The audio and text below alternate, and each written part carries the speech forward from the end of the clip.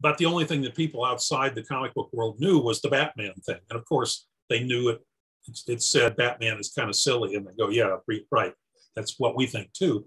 But that was the perception of Batman, even years later. And they weren't reading the Neil Adams comics. They weren't, reading the Bob Haney things. They just knew Batman. So I definitely wanted to make Batman a darker and more mature character that would appeal to adults, that would like get to that audience that was too grown up for comics and so forth.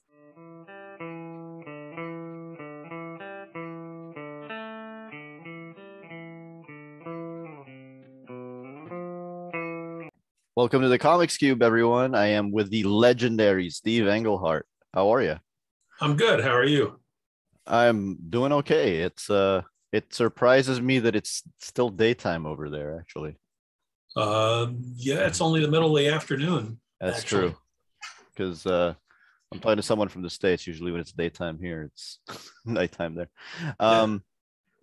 My first question is, when you were, why do you love comics? It's the first question I ask everyone. Why comics? I just really like the rhythms and the art, the punchiness of it. I can answer that question better than I used to be able to, because I've done other things, tried writing, video games and TV scripts and books and this kind of stuff. And I've always said writing is writing, which it is. Mm-hmm. But I've really, it's the rhythms of comics, just the structure that is necessary to do comics that interests me. Would you still put it as your favorite medium to work in? Yeah, I would actually. Yeah. And your favorite medium to consume? Not anymore.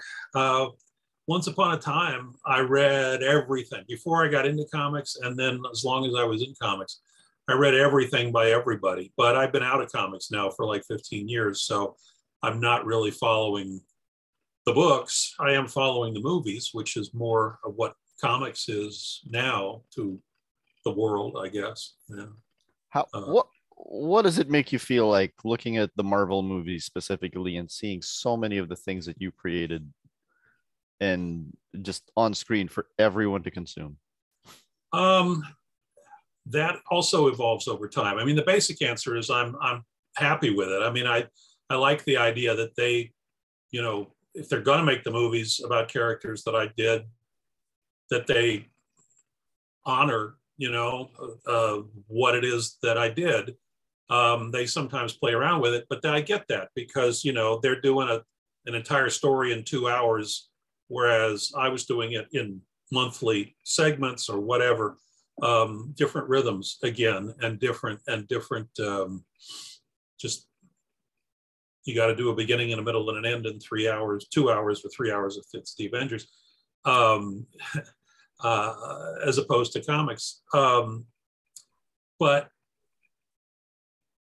when I went to the Shang-Chi debut in Los Angeles, I came out of it and I was happy. They took a lot of my stuff and used it, and other stuff that changed, and but that was good. But somebody came up to me. We were standing on Hollywood Boulevard, which they closed down this entire block, which is amazing to me because it's a block that gets used. It's in the city, but every time they do a premiere, they close down the block and they put out a red carpet and they put up scaffolding to keep the fans at bay and all this kind of stuff. So I came out of the theater, I'm standing there looking at down Hollywood Boulevard with all these people all dressed up to have come to the premiere, and the fans, waiting over there and all that stuff. And somebody said to me, "Do you realize that all of this is because of you?" And I had not thought about that in those, in any terms, really. And I'm not going over to like, yeah, it's all me, but it is interesting. Yeah. That Jim Starlin and I came up with this idea, and we did this idea, and now millions of people, if you read the credits, millions of people are getting their livelihood from developing this thing into something that they can do. And again, they're doing it, but it is, You're literally responsible for thousands of jobs. Yeah, Yeah. I mean, on one sense, I am, and so, but all of this is sort of surreal. I mean, really, I mean, we did comics to do comics. I mean, we just loved comics, all of us in that early '70s thing when we all came in about the same time. We loved doing comics, and you did a comic and it went out and people enjoyed it, and then you did the next one and so on. I mean, but nobody thought that we'd be living in this situation with the movies and the Hollywood Boulevard and the, and all that stuff. So I find it surreal, for want of a better word, Yeah, I was taking a very quick look at it the other day, like all of the Marvel movies that have come out since Iron Man, and I'm like, if I attribute it to the creators, I feel like you come in around maybe fourth or fifth. Obviously there's Stan and Jack and Steve, right? And then just because the big climax was Infinity War and Endgame, Jim Starlin and George Perez. And then when I look at the rest of it, I'm like, I think this is Steve Englehart, because I'm looking at Doctor Strange and the Guardians of the Galaxy and Mantis and Shang-Chi and WandaVision. Yeah. There's so many. I'm like, and Kang now. Yeah. Well, I didn't invent Kang, but I sort of revved him up, I guess. But I mean, I wrote so many different things. I wrote so many different things that I see my name in the credits quite a bit, a lot. Yeah. When you were coming up, what was the comic that made you fall in love with comics? Well, okay, two different answers. When I was a kid, I was a kid in the 50s. And so the only superheroes that existed were like Superman, Batman, Wonder Woman, and maybe Martian Manhunter or something. But I mean, there weren't superheroes. And so what I really liked was the Dick Tracy reprints, Chester Gould doing Dick Tracy with the really dark, thick, nice line and stuff, which I'm a sucker for comic book art, which is where we started this. But then that was my favorite as a kid, but I outgrew all comics the way kids do. And then when I was a freshman in college, a guy shoved a Spider-Man in my hand, a Ditko Spider-Man, and said, "You have to read this." And I did, and I liked it. And and that was kind of the beginning of everything that's happened ever since in Marvel Comics. So it's interesting. You missed the start of the Marvel age. I did. Yeah, I was out of comics, not interested in comics at the time. The Spider-Man thing was in the spring of '66, and it was like Spider-Man number 31, 30 something, right in there. The Master Planner saga? Huh? The Master Planner saga? I guess. I think it was a one shot, so it wasn't the saga, but I mean 33 maybe, I don't know, somewhere in there. But that was in the spring of the year, and then college let out for the summer, and I went back to my hometown and spent the summer going to antique stores, going through boxes of used comic books, where I was able to sort of fill in the missing 5 years for a nickel a comic kind of thing, So by the end of the summer, I'd pretty much caught up with, with the entire Marvel universe. And then I was contemporary after that. I feel like with Dick Tracy and then getting into Steve Ditko Spider-Man, is it safe to say that you were a fan of the more offbeat type of protagonist? Yeah. But I've always been a big Batman fan, and he's, I guess he's not offbeat, but he is kind of. But yeah, when I said I read everything, I mean, I read all the romance books. I read the Western books. It was just like comics as a thing was just fascinating to me. So, whether I leaned in one direction or not, I still read all the DC comics and all the Marvel comics and all the Charlton comics and so forth. So some I like better than others, but there were a whole bunch that I did like. So it's sort of hard to say if I was particularly pulled in one direction or another. Art was always, because again, stories were in the 50s, stories were reasonably non-existent. And that's one of the reasons I really liked this whole story universe thing of Marvel. But always it was art that would catch my eye. And Ditko's art was fun to look at. Chester Gould's art was fun to look at. Dick Sprang's art for Batman was fun to look at. So that was, I guess that's what was leading me more than anything, just art. Did I like the art? And then later the stories. Why do you think, would you say Dick Tracy is a product of his time? Like, what do you think he doesn't, nothing's been really done with him in a long time? I know he has his daily strip. Yeah, my friend Joe Staten is doing the art on it now. Joe and I did Green Lantern together and worked on other things. So, when Chester Gould died, I forget his name now, Dick something, I think, the guy who worked at the Chicago Tribune took it over. And then when he died, Joe came on for the art and another guy came on for the writing. I just think it was, I mean, the early stuff is really pulp gangster, detective stuff. And then he went off into Shaky and Headache and I'm immediately blanking out on all the guys, Doc Hump and but it was like he did the Batman villains in this dark style in the 30s and 40s. I'm sure that's where a lot of Bob Kane and Jerry Robinson's and Bill Finger's inspiration came from, was Dick Tracy, and also the pulps, the Spider, those things. But it did come very much out of that whole 30s gangster thing. And then the 40s, he started to let it run, 40s, 50s. But by the 60s, he was doing the Moon Maid. I don't know if any of this means anything in the Philippines, but I mean, he was doing outer space stuff and aliens and stuff in Dick Tracy, which I think he wanted to do it, obviously, but I think that's where a lot of people, bailed out. And then by the time he was gone and other people took over, newspaper strips have really fallen off in American newspapers, right? I mean, they just, it's all gag a day stuff now. There's almost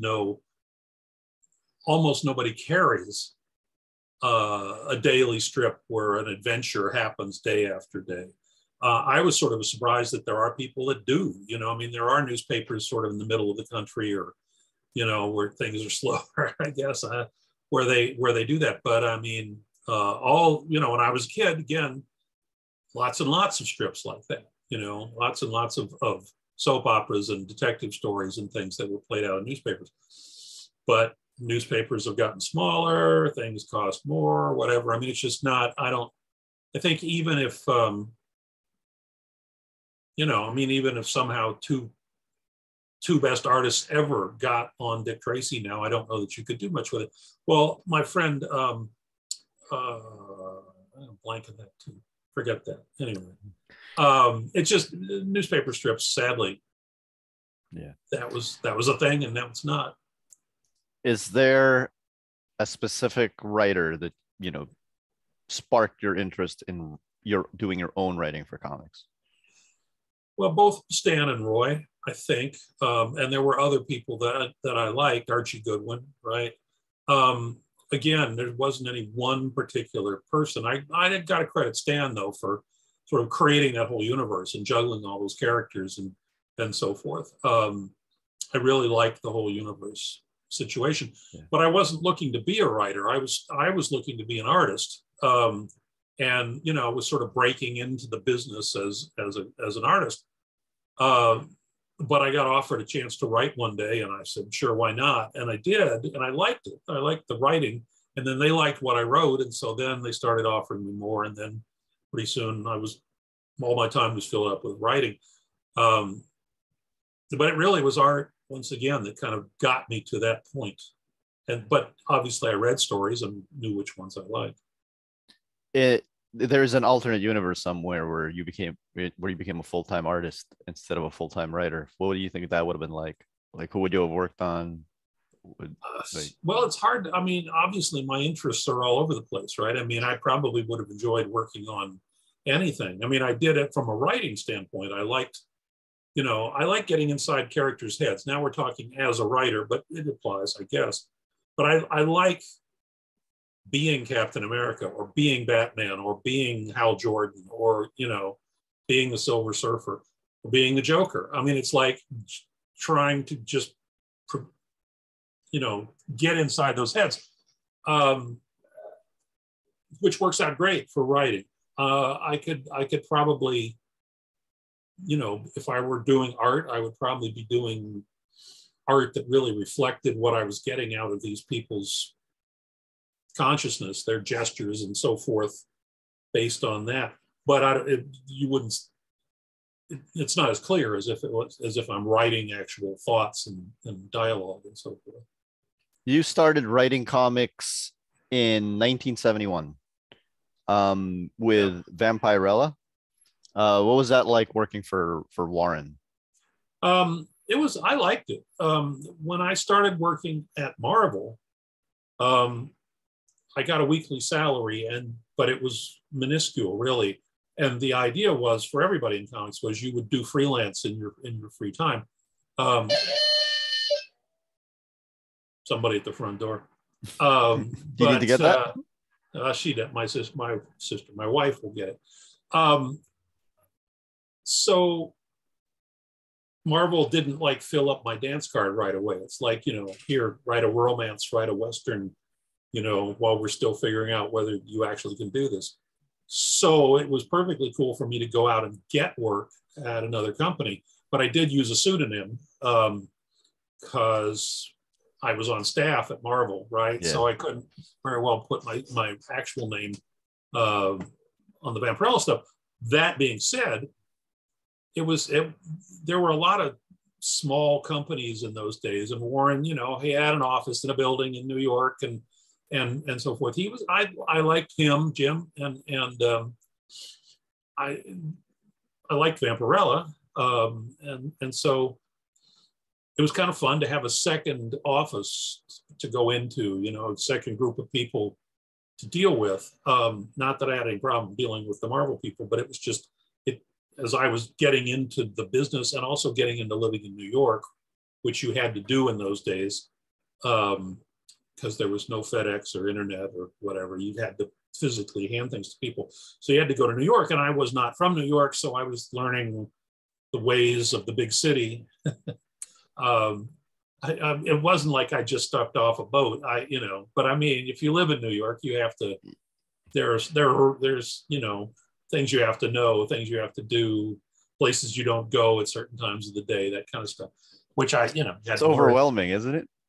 At first? Well, I mean, it wasn't. I don't know, overwhelming, but just like I was learning new stuff all the time. Yeah. Right. I mean, just like because people who live there, they'll go, oh yeah, well, we're going over to 7th Avenue and 25th Street, that place over there, and you're like, I don't know that place over there, but I'll go. I'll find it. It's a lot of real estate to have to kind of build into your brain. And then, as I say, parts of it, you don't want to go there. And parts of it,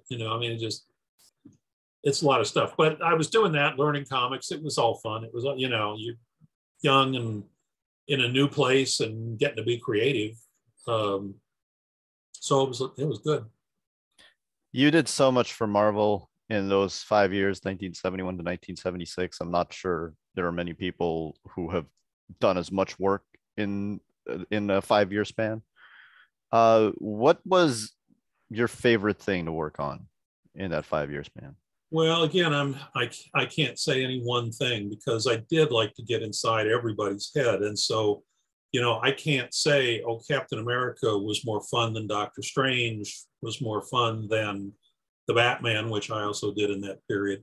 I mean, every one of them I tried to do the best I could with it, and so that meant enjoying what they were. I was enjoying the fact that I was being able to write all those things. I mean, once Marvel did decide to start giving me stuff, and I had to give up Vampirella, uh, I you know I was writing Avengers, Captain America, the Hulk, Doctor Strange, Luke Cage. I mean, all these things at the same time, Yeah. and that was great. I mean, that was fun. With in that span of time, you brought back Patsy Walker. Yep. You were writing the Defenders. Yep. You brought in the Valkyrie, Brunhilde. Yep. You also introduced Mantis, and was there a conscious decision on your part to introduce a good number of female characters? Not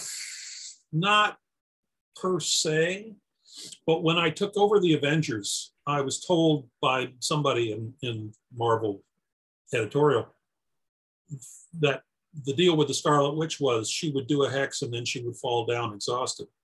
And I was like, wait, she's an Avenger. How does that, So I remember that distinctly. It's not that I had to do stronger women from some personal point of view, but I just sort of felt like I should in terms of storytelling. I mean, it made, how much can you do with a person who falls down a lot, So Scarlet Witch got tougher. With the Defenders, I needed somebody who was belligerent, because they all were, but not connected to any one of them per se, And so Valkyrie just fit that bill. I don't know that I did it because she was female or because of any of that. And Mantis was going to be sort of femme fatale. She was going to come into the Avengers and sort of seduce all the male members and get them to turn on each other and so forth. That was my idea. But I introduced her. And then right after that was when Marvel said, this year, we're not going to do any annuals. We've been doing annuals every summer for 5-6 years, but we're not going to do any annuals. And I really liked the annuals. As a reader, that was always a cool thing in the summer to get the big book with all the extra stuff. So I said, well, I'll do this Avengers Defenders thing, right? And it'll run all summer and it'll be like an event. And, I wanted to give that to the fans, whatever. And the upshot, which I didn't realize for years, didn't think about it for years, Mantis had to become a teammate at that point. But because I was staging these little battles, and she had to, if she couldn't vamp anybody, she couldn't be sexy. It was a battle, it was a war. So she had to do something. And once she became a teammate, then she started off down her own path. And this is the great epiphany of my writing career, is that you can sit there and go, well, I'm going to do this with this character because I created it. But then the character starts to go off in her own direction, right? I mean, if somebody does something, then now that's going to affect how they do the next thing. Yeah. As soon as you start doing things, you're laying down a track, and you have to stay on that track. You can't just sort of jump over here somewhere. So I think she would have been probably just as strong, just as, have the same powers, et cetera, if she'd been the femme fatale. But by turning her into a teammate, then the story just kind of kept unfolding.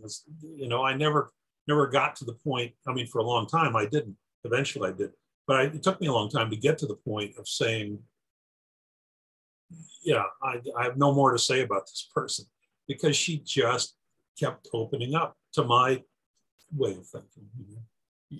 It's I feel like that's true of any creative endeavor, right? It's like if this is true, then what else is true? And then Yeah. it just keeps on going from there. You obviously have a very big attachment to Mantis because you took her everywhere with you, no matter what Yeah. company you were working for. Yeah. Well, I mean, um,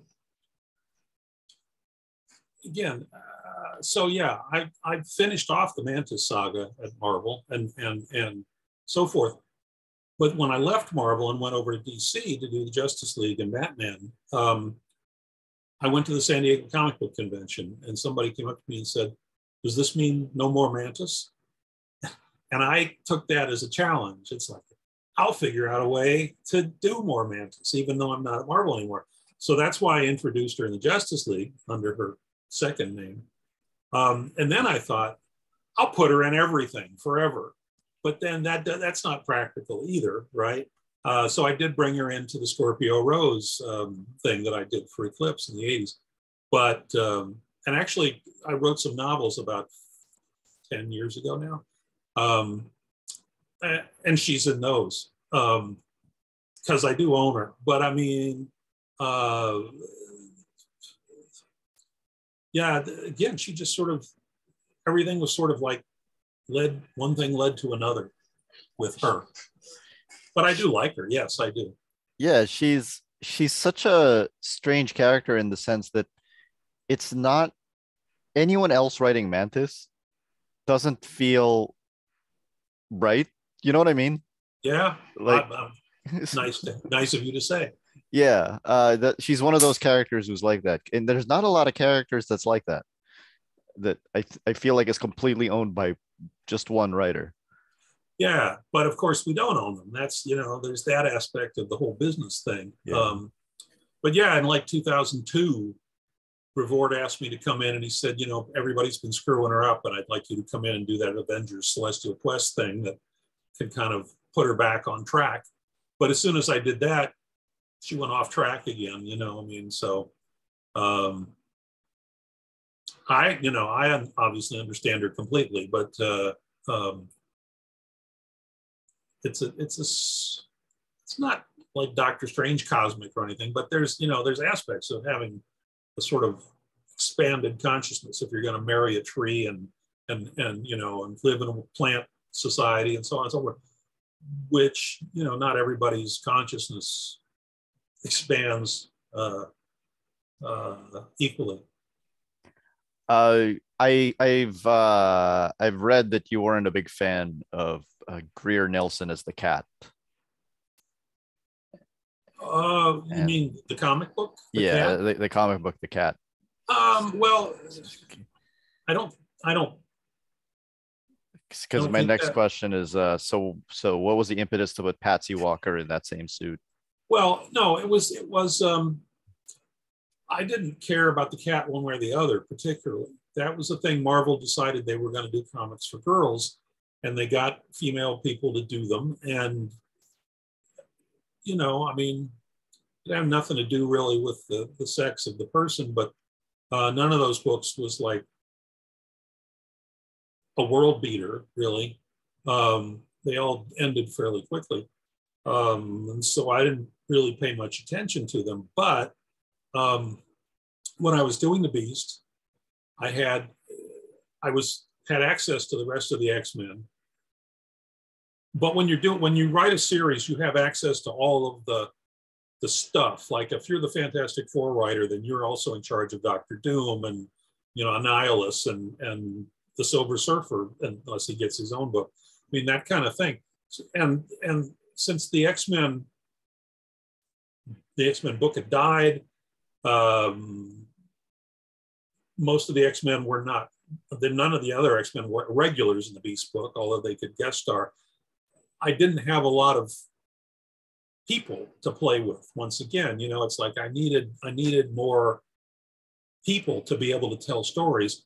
And I remembered that Patsy Walker had was a cool bit in Fantastic Four Annual #4 when Reed and Sue got married and they walked out of the church. The entire Marvel Universe is standing out there applauding them. And right in the front of the row are Patsy Walker and Hetty Wolf, who had the romance books for years and years and years and years. so they'd come into the Marvel universe. It wasn't like, and I thought, in that case, I did think, yes, I need a woman. I need somebody here to give me a different perspective. And I remembered her from that. And so I brought her in for that reason, that I could get her. Nobody else was using Patsy Walker. And in terms of the Beast, she comes in and she says, well, I'll protect your secret identity if you'll do me a favor. And then the series got canceled before I ever had to figure out what the favor was. So then later, when I was doing the Avengers and reconstituting the group and so forth, I thought, okay, the Beast has joined now. So then it would be logical for her to show up, and now she could figure out what she was going to do. And I always liked the idea of, I did a Patsy Walker 3-part thing with Norm Brayfogle again in that early 2000s. Yeah. And her touchstone is she keeps saying, I'm just a girl. While she's going in that series, she's going to hell, she's having battles with demons, all this stuff. But in her mind, she's just a girl who, got this thing. And that's what I always liked about Patsy, was that she could join, she could play with the big boys. She could get in there and hold up her end of it. Because she was, she was tough. Her history, her Marvel history was that she was, a reasonably strong woman, whatever. But she never saw herself as, I'm a superhero and I'm, going to do this. She's just Patsy Walker, which I liked that headspace. It's a long answer to your question, but there you go. What would you give, what advice would you give to anybody who's writing Kang? Because I feel like reading any Kang story with Immortus and the Scarlet Centurion, does it get confusing? Well, when I did the first time with him in Giant Size Avengers #2 and a crossover with Avengers 129, as I recall, somebody said to me, nobody can ever do good time travel stories because they can never figure out all of the conundrums. And of course, I took that as a challenge and said, well, I'm gonna do that. And so that's what I tried to do in that thing, work out how he went forward, but he came around and he came in backwards and he did all this stuff. So then, when I brought him back the second time, or brought him back for the first time, I guess, but his second appearance, I wanted to try another time travel thing. And then I thought, which I still think is the coolest thing about him, is that you can spend a month beating him and he'll go away for 10 years and he'll come back 10 minutes after he left. And he's had all this time to refresh and plan and all that. And you've had 10 minutes. I thought that was extremely cool. So I kept bringing him back again and again, and people began to complain that he was there all the time. But if you can think your way through time travel stories are pretty cool. Was that an actual complaint that you were using Kang too much? Oh yeah, people said, we want to see other supervillains. Which I get, but and this hadn't been done. A guy who could get beaten and then come right back again, and then get beaten and then come right back again. That hadn't been done, so it was unusual for some people. It didn't fit the usual parameters of comics. I get all that, but I was pursuing that concept. For the 141st issue of Avengers, you got, an up and coming artist named George Perez. Right. And you had the Squadron Supreme in it. One of the last works he would do, of course, is Justice League Avengers. How do you feel about that, knowing that you basically started the circle that he went full circle on? Well, I was there when he started his circle, I'll put it that way. But one of the cool things, I've said this before, was I was, above me in the Marvel hierarchy was Roy Thomas, who was the editor in charge. And above him had been Stan. And Stan, when Stan hired Roy and Denny O'Neil, Stan, made sure to keep the best artists for himself, and the other guys got sort of the whoever was left. And Roy continued that tradition in some respects. I mean, there were times when, I wasn't going to get John Buscema, for example. I wasn't going to get this net. So I ended up with like new guys like Paul Gulacy and like George Perez, and so that was sort of how George ended up doing the book with me. And that, and the cool thing, I said this in the introduction to the various masterworks that cover this era, but you can see George getting better every month. I mean, every month he's like thinking, what can I do here that, and you can just see it as it goes, which was very cool. But I mean, was I happy working with George? Of course I was happy working with George, Could throw anything at him, huh? Well, yeah, and I mean, he had to do the thing with the Cowboys, with Kang in the Old West, but in the, and this and that. I do, Sal Buscema, whom I did a lot of my early stuff with, is my touchstone on this. But an artist who can draw anything is a very valuable artist, because there are people who can't draw hands, or they can't draw horses, or they can't. So you end up having to like not do horses, and not do things. But it's obviously much cooler if you can think of something and not have to worry about, can they actually do this or not? You also did Doctor Strange with Gene Colan, so that's another legendary artist that you worked with. What was it like working with Gene? It was fun working with Gene. I had done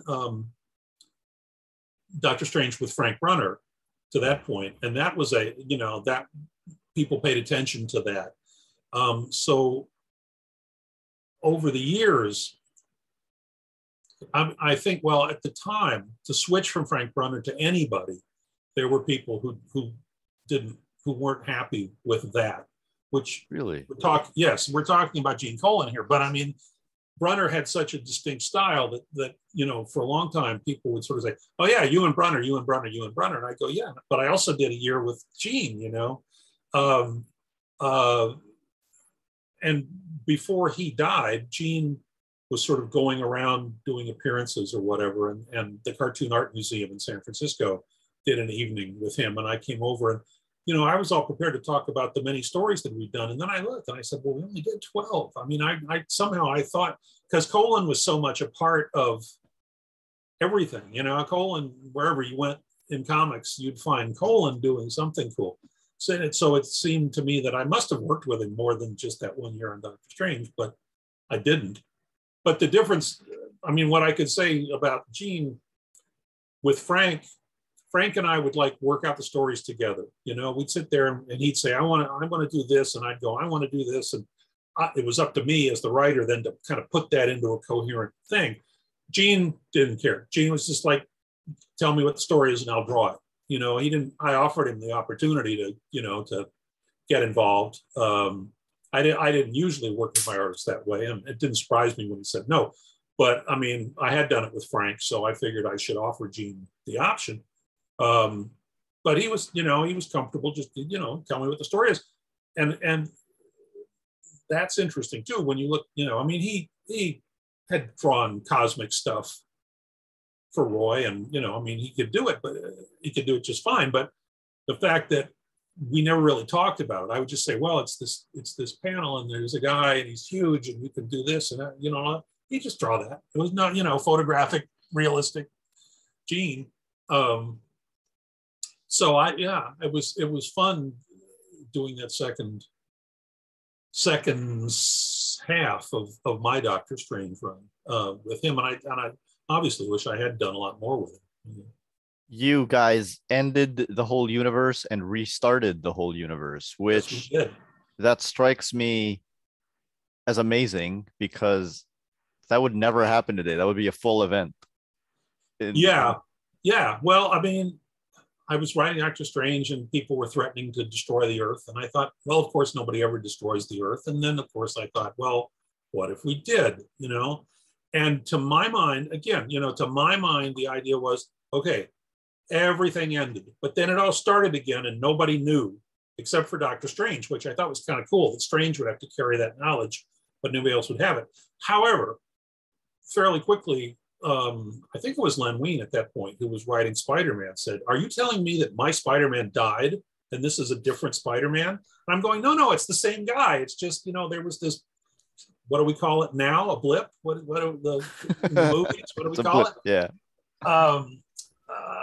So I did see how, killing all the Marvel characters might be something. I mean, even if they don't know, I can understand why that was a little over the top, but I really like the idea. Yeah, they did destroy the Earth. Now what? It's Doctor Strange. Can he fix this? That was the impetus of that. How'd you get away with that? Well, we had complete creative freedom. I mean, Roy said, when he gave me Captain America, he said, if you can turn this in on time every month and you can make it sell, then you can keep doing it. And if you can't do one or the other or both, we will fire you and we'll get somebody who can do that. And otherwise, do whatever you want, because I don't have time to micromanage all these books, said Roy. So that was the thing. If I was meeting my deadlines and the books were selling, then Marvel really didn't care. They cared if you were going to get them sued or do something like that. But I mean, you want to kill all the characters for a blip? Do you want to have the head of the secret empire end up in the White House? I mean, do you want to, all that stuff? It was like, is the book selling? Yes, it is. Well, then he must be doing something that people like, so let him do it, which is a very, not a common attitude, shall we say. Again, not only, comics, many people really like 70s comics. And I can say that was to a great extent, because you let people just go, just do what they wanted to do. As time has gone on, and as, there's more and more bureaucracy, and there's, and then there's now Disney owns Marvel, and then, blah, blah, blah, blah. So now, specifically, he handed me Captain America and he said, do what you want to do with Captain America, right? If you were handed Captain America today, they would be telling you what you're going to do and what, how it's not going to impact this thing over here, and you have to worry about this. And it's just a much bigger structure. Once again, I get that, but we just happened to be there at a time when things were young and loose, and everybody took advantage of it to whatever extent they could. Certainly, it's a much smaller company back then. How would you look back at that Secret Empire story now? Well, I'm real happy with it. I was writing Captain America, and it's supposed to be, Marvel Universe is supposed to be the real universe, and everybody in America was riveted to the Watergate hearings. The president was accused of being the crook, and they were having these hearings. They were on all 3 television networks live every day. There weren't 1,000 cable channels and so on and so forth. So it was one of those things where all of America just was into the whole Watergate thing. And I thought, how can Captain America just kind of skate past that? That doesn't make any sense to me. So I have to do something. It's that same thing. I need to come up with a story that fits this reality. And it came out really nicely, but then much like Mantis, it's like, well, what happens next? Well, then he becomes the nomad, and then, what happens next? And very much the same concept of just one thing leads to another until you somehow get to the end of it. Is it safe to say, I'm speaking as a fan here, and I'm just working off assumptions. Is it safe to say that your favorite collaborator was Marshall Rogers? No, no? He was a favorite. Yeah. But I like working with Gene. I like working with Frank. I like working with Jim Starlin. It's like, there's really, because you guys went everywhere together. Yeah, but I worked with Sal Buscema a whole lot, and I really liked Sal Buscema, and we did all sorts of things.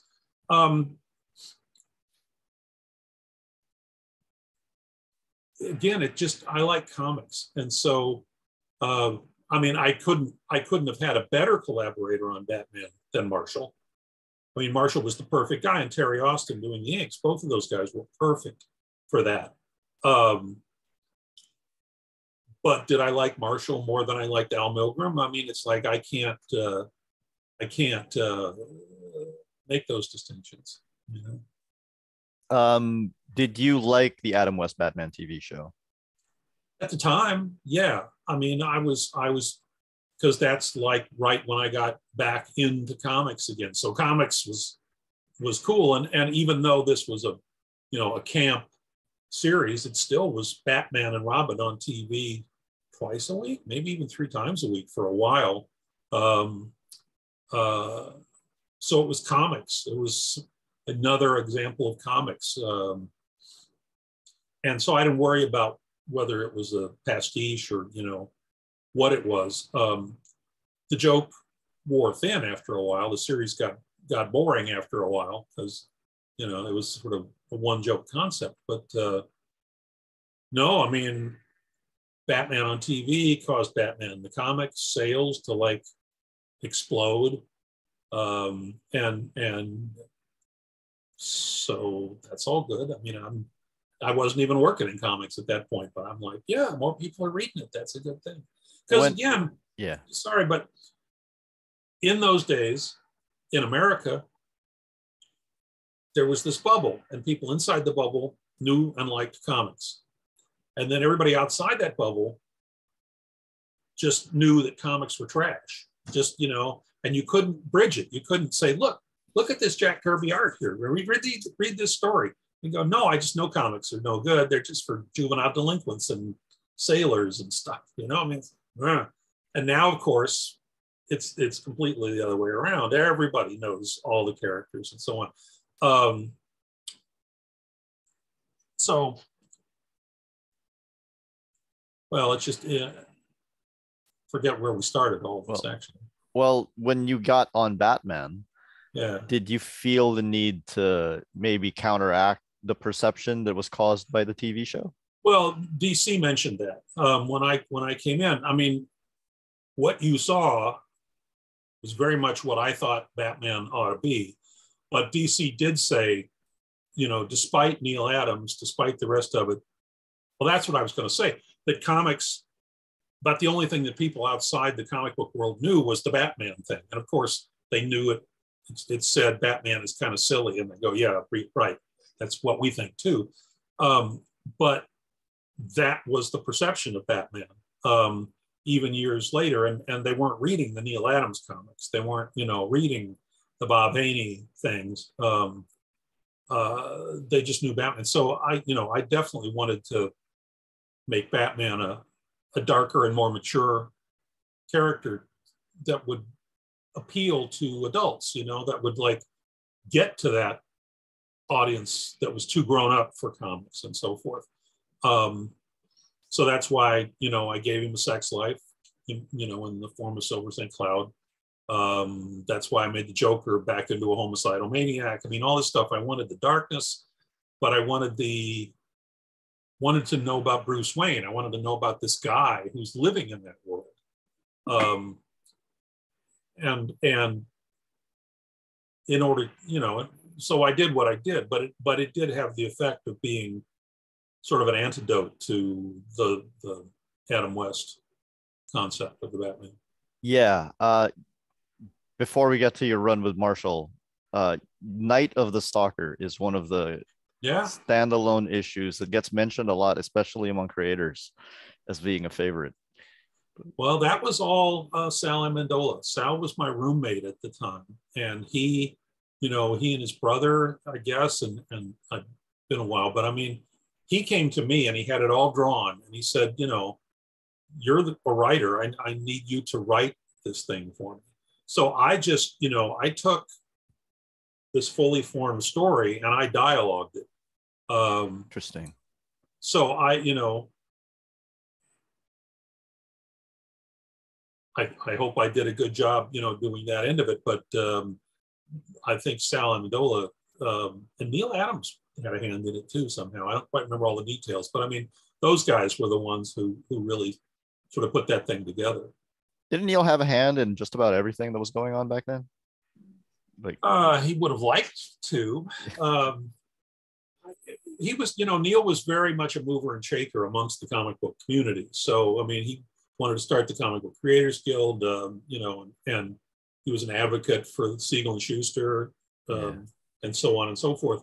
So he was in a lot of places, but I don't know that I'd say he was in everything. But he was, he was in more than the average person, certainly. So getting to your run with Marshall, that is, I'm gonna say something that I feel like you guys have heard a lot. That is my favorite Batman run of all time. Thank you. And is that something that you get told a lot? Yes. It's I mean, to this day, when DC does a greatest whatever thing over there, at least one of those stories is going to be in there somewhere. I'd loved Batman ever since I was a kid, right? He was of the heroes in the 50s, he was cooler than Superman or Wonder Woman, I mean, I'd liked him for a very long time. And so I really wanted to do like the best Batman that I could. But the luck of it all is that they assigned Marshall and Terry to do the art, and they had the same philosophy. They wanted to do the best Batman they could. So, most of the good artists, Neil, Gil Kane, had gone from DC over to Marvel at that point. Marvel was the one that was really out in front, and that's where you wanted to be. And so DC didn't have a very deep stable of artists. And it was entirely possible that it could have been given to a couple of journeyman guys who would have just hacked it out. And that's something that as a writer, I always find fascinating. I mean, you can't prove it. But I mean, if those exact same strips had been illustrated by hacks, people would not think of that overall run as being as good as it was. And they would think that my writing was worse too, because people can't differentiate. They can't pull that out. But no, everything fell into place for that. Our problem, of course, was that DC doesn't like creators to be known for doing, they don't want to hear that Batman is by Englehart and Rogers. They just want to hear Batman is by DC. So that comic book run led to the movie, led to our not getting any more Batman work for the next 20 years. It was 30 years later before they asked Marshall and me to do Batman again. That's terrible. It is terrible. I totally agree. But when people started saying Englehart and Rogers, then DC started trying to, sweep that under the rug. I mean, Frank Miller will tell you the same thing about, and Alan Moore will tell you the same thing. It's just DC doesn't like, as far as they're concerned, it's DC's Batman.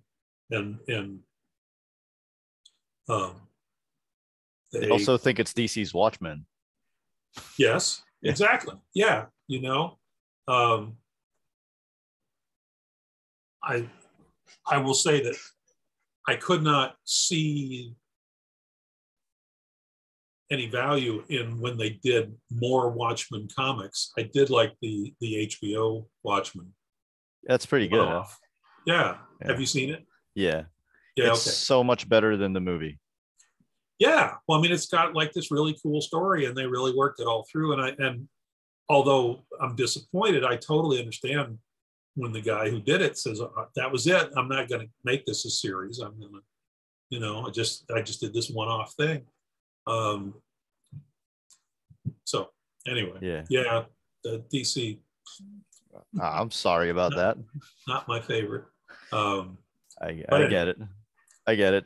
But I hope you don't mind if I ask you a couple more questions about it, because go ahead. Silver St. Cloud is like Mantis, another character that I feel doesn't feel right if it's not written by you. Like, I feel like I say that about you a lot. Well, I mean, all writers have, every writer has a particular voice and a particular style and so on and so forth. Somehow or other, the stuff that I really like to do in comics seems to be popular with a lot of people about when it gets done in comics. And I, but I mean, I see Silver just as clearly as I see any of the rest of them. And so when they asked us after 30 years to come back and do more stuff, both Marshall and I sort of remarked on the fact that it had been 30 years, but on the other hand, it was like yesterday. I mean, we knew exactly who these characters were and what we were going to do with them. But she was designed to be a strong woman in her own right, because if you're going to hang out with Bruce Wayne, right, you got to be able to hold up through all that. And she was no nonsense, and she was smart, and all these things that I thought would make a good girlfriend for Bruce Wayne, right? She figures out who he is. Yeah, yeah. And no, that's like ending the world or anything else. It's just like, well, we never do that. Well, why don't we do that then? Let's see how that works, where that goes. So yeah, I mean, it's. I've been lucky enough to have a lot of things that did work out. I wish they all could have worked out, and I particularly wish Batman had worked out the way some of these. I mean, the rest of this has basically, but DC. The more popularity we got, the less they wanted us to do it. That's so strange. That's so strange. Yeah. Why did you guys bring back Deadshot after so many years in a completely different costume instead of just creating somebody new?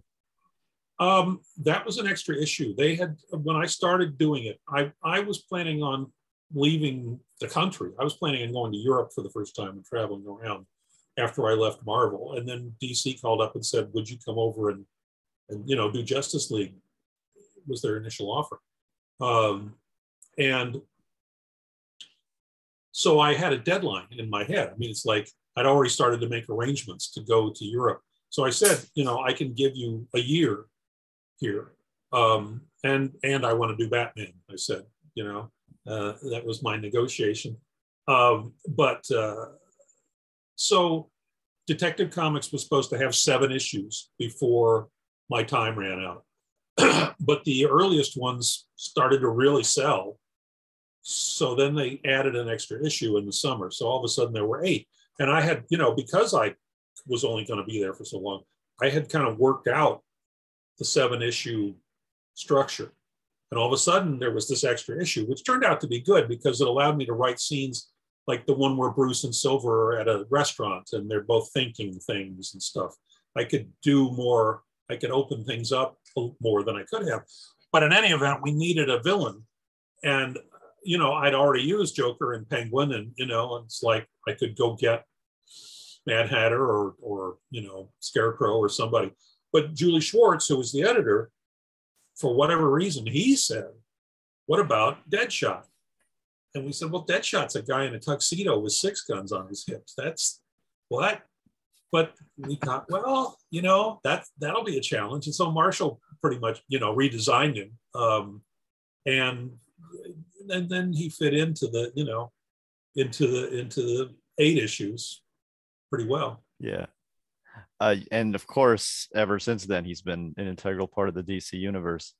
I will say, Mr. Steve Englehart, that out of everything that you've created, all of the crazy stuff like ending the world and sending the Avengers back in time and everything, the thing that astounds me the most is that you came up with a plot of the Laughing Fish, which is what?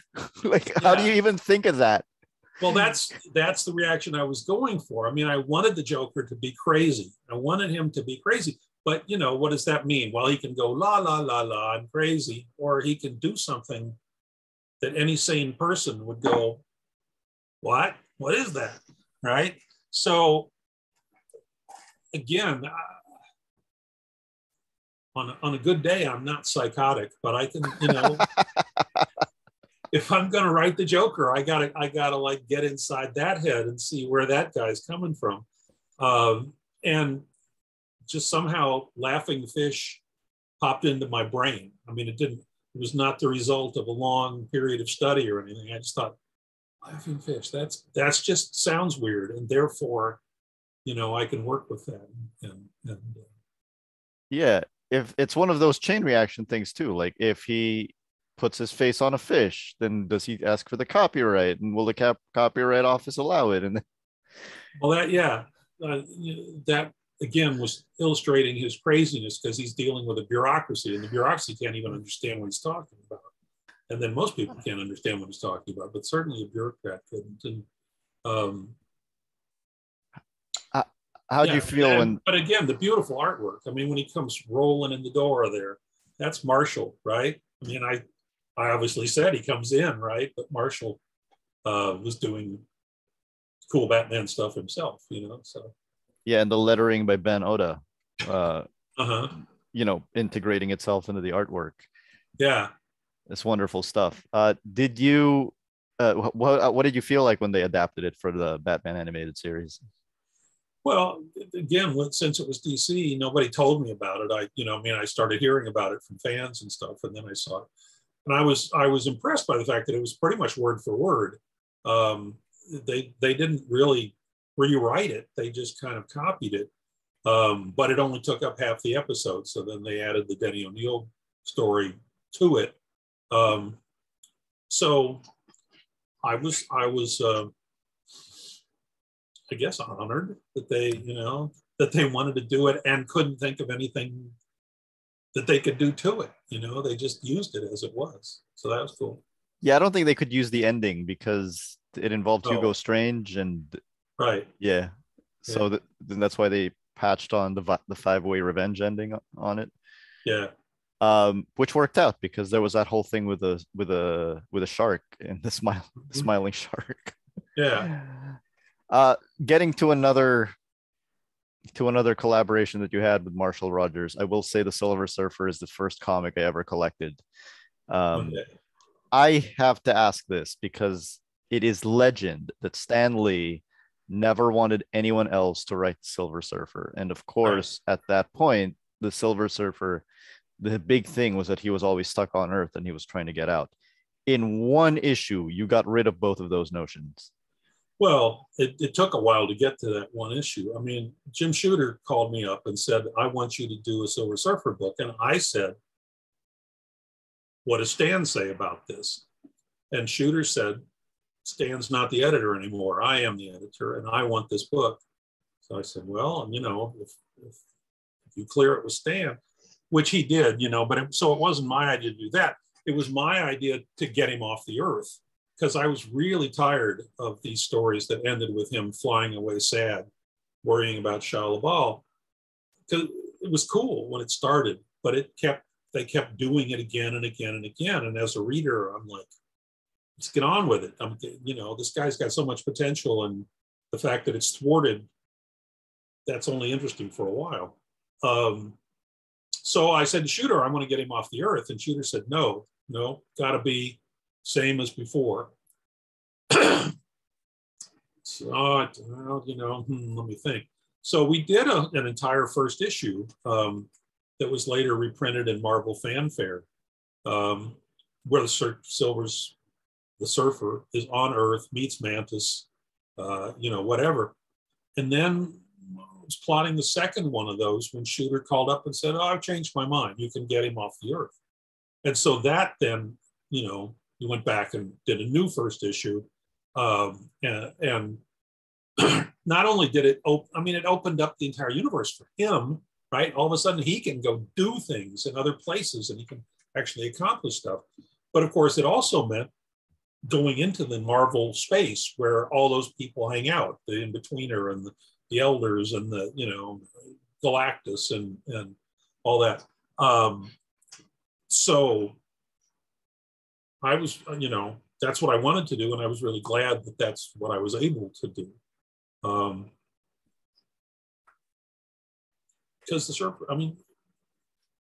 he's supposed to surf, right? He's supposed to go places and do things.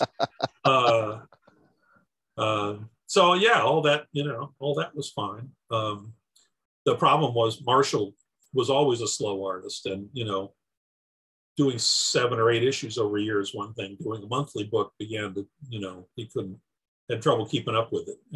And so he also changed his Ron art Lim. style.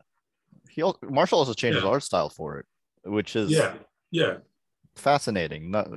It's a fascinating choice to change it, decades later. Why was that?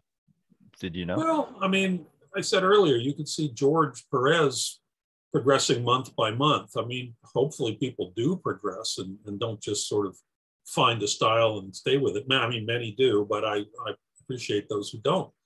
And Marshall was not doing it month by month, but I think, given a chance to get out of Gotham City and go out into space, he, sort of rethought how he was going to go at that, One of the things that you did in that first issue too was that you had the Silver Surfer defeat the champion, the Elder of the Universe, the champion, and it was the first time the champion had ever lost.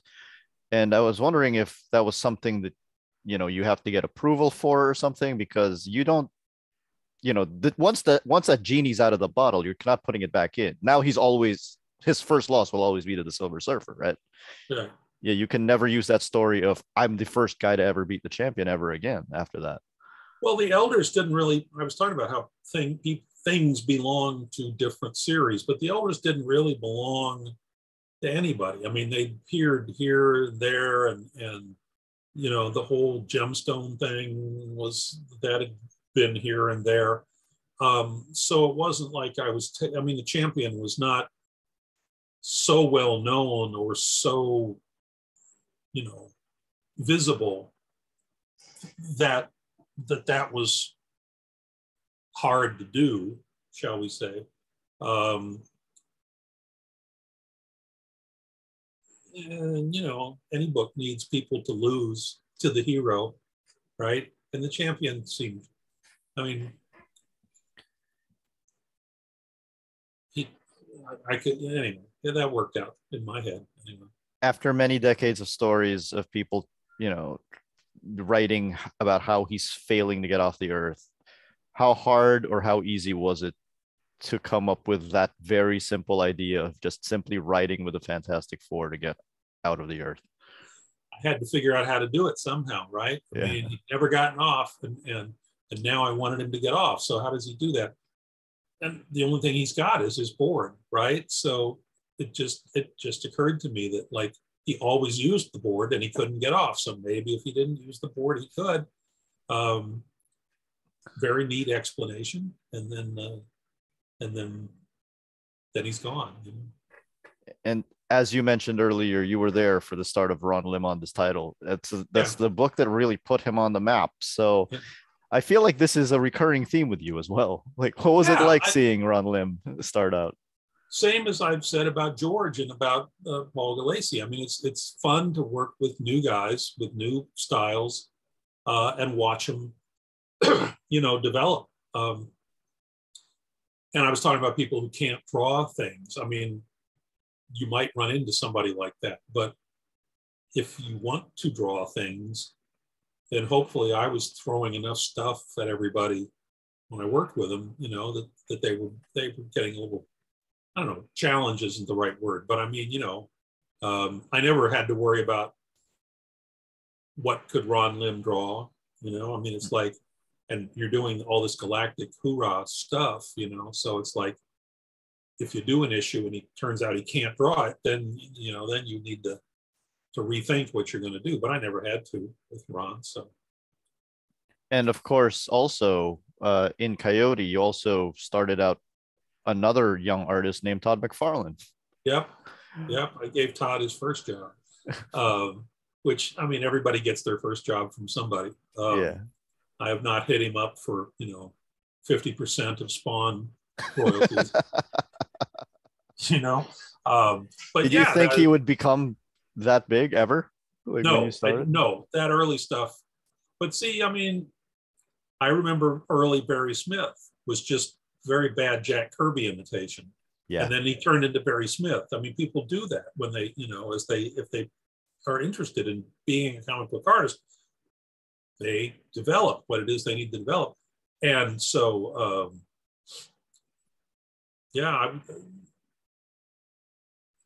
That was good.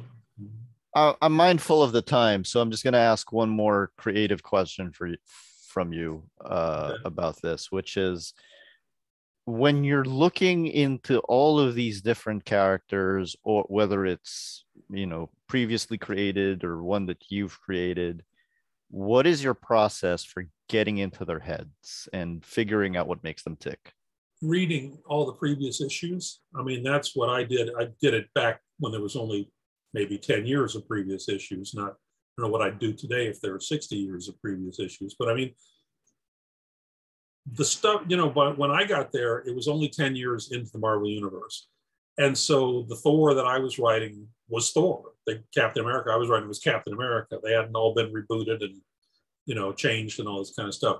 So I just, to me, the simplest thing to do, because I'd read them all as a reader, but I would go back and sit down on the first night and just get out my collection and start reading the old stories, and then I'd take notes. It's like, oh, here's a plot idea that never got developed. Here's a thing that happened that might be fun to play with, And so by the time I was ready to create my own story, I was very clear on, who this guy was over time, even though he might have been written by 15 different people.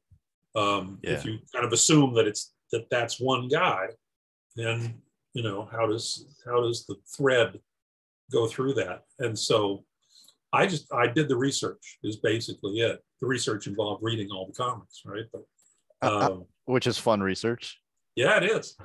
Yeah. How would you reconcile, contradictions, for example? Like let's say if you had to write Spider-Man like right after Steve Ditko and John Romita, like to me, I read those now and I'm like, those are two different characters. Uh-huh. And what, the Ditko and the Romita? Yeah, like they don't read like the same character to me. So well, I mean, the Ditko stuff was primarily plotted by Ditko, right? I mean, even more than Kirby in that process. I mean, Ditko plotted it and left it for Stan to write the dialogue. I mean, I wasn't there. I don't know, and I'm a big Stan fan, so it's not like I'm saying, oh yeah, all the artists did all the work and he just wrote on it. He made us like the characters. He made us like the world, et cetera, et cetera. He was the voice. But, yes, but Ditko was the driving force behind Spider-Man, and so when he left, then Stan, I guess, and probably Johnny to some extent, but Johnny, I don't think ever really was much into plotting stuff. He was another guy, I think, who just was happy to draw it. So then it became Stan, who had, he dialogued all those issues, and obviously he knew all the thread that had gotten to that point. But Stan is a very different guy from Steve. So they came at it from different angles. And again, Ditko was showing, I mean, Black people were like people with lines on their faces, and all the teenagers wore ties and stuff. I mean, Ditko wasn't really in sync with the swinging 60s. And Romita, had drawn everything, but he'd drawn a lot of romance stuff. I mean, he could make Mary Jane look good. Because, when Mary Jane shows up with her back to you in the Ditko things, she's wearing some sort of ugly dress and her hair is weird. And, that wasn't Ditko's. Ditko was interested in the weirdness of Peter Parker's existence. He didn't much care, I don't think, about Peter Parker's girlfriend, for example, or, any of that stuff. Or accurate representation of anything. Yeah. Yeah. But Romita could make everybody look good. Everybody, Peter Parker got to look better. All the girls started to look better. I mean, immediately they did, because that's what Romita could do. So it was, I'm sure the idea was to move Spider-Man into the swinging 60s. It's still as a nerd, but at least in the more recognizable to the readers, and I really, again, I don't know how the end came about with Ditko and Stan, but I mean, the Ditko stuff is cool because it's Ditko stuff, but it was very different from what Spider-Man became. There's so much of your career left, but I know we've got an hour and 15 minutes at this point. So I'm just going to ask you, if you had to look back on your whole career, what is the one thing that you're surprised by the most? Like the thing that you worked on and then got big and you just didn't expect it to have ever gotten to that level?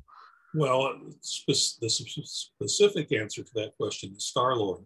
I created Star-Lord as this total asshole, and I was going to like bring him out of all that into a more open, universal consciousness over the course of the series. But I only wrote the first issue where he was an asshole, and then I left. So it was up to the people who followed, Claremont and others, to kind of like go, okay, what do we do with this guy? You know, so they, you know, but he never became like super popular or anything. He didn't have a regular series. They sort of did one-offs here and there.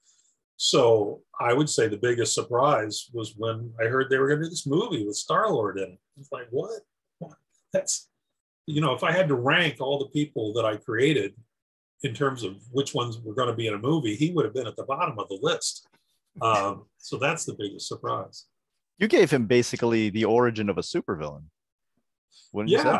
Yeah, that's what I mean, I did that in a number of cases where I would get somebody who was clearly not a superhero, and then you could see them turn into being a superhero, you know, and that's, I mean, this guy was going to be probably more like the Silver Surfer by the time he was done. I mean, you know, but I mean,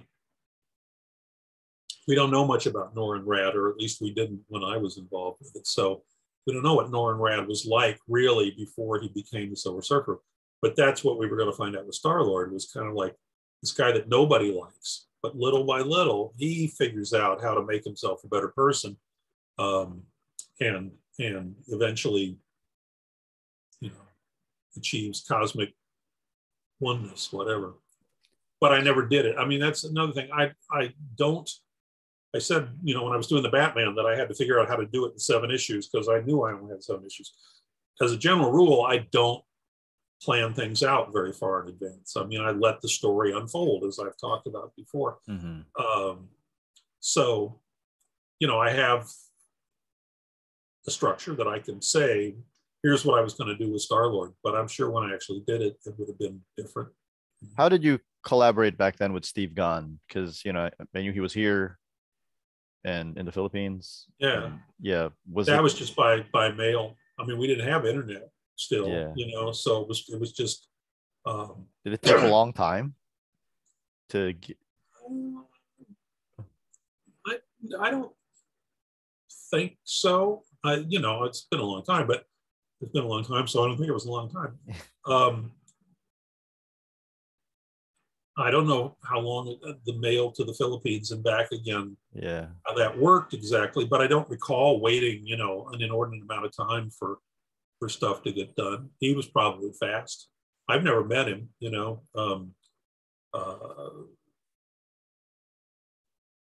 But I don't recall having a problem of any sort. My last question is, did you ever have a script where you wrote something and then the artist did something that completely surprised you? And what, if you have multiple, what is the best story about that? Probably Luke Cage. When I was trying to work my way through Luke Cage, every month I would think about, okay, what can Luke Cage do? And how would that work in this storyline, and so on and so forth. And then I can say now it was George Tuska, who was old school, and he would get scripts. Maybe he didn't respect me as the new guy, or maybe he did this to everybody. I don't know. But I mean, I'd get the art back and it wouldn't be the story that I had given. I mean, you know, it's like he'd simplify things or leave things out or do whatever just for his own sake, I guess. But I was the new guy. I didn't have any clout. I couldn't go and say, you need to discipline George Tuska because he was, you know, had a much longer history than I did. So I was sort of forced most months to kind of go, okay, Luke Cage would never do this. So how do I make it sound like he would? How do I explain it so that it makes sense? And it was a valuable lesson in writing, you know. How do you explain the inexplicable? Well, you know, whatever. But it wasn't much fun, you know. But that getting stuff back that wasn't what I had asked for was probably the biggest surprise. All right. Thank you, Steve Englehart. You're welcome.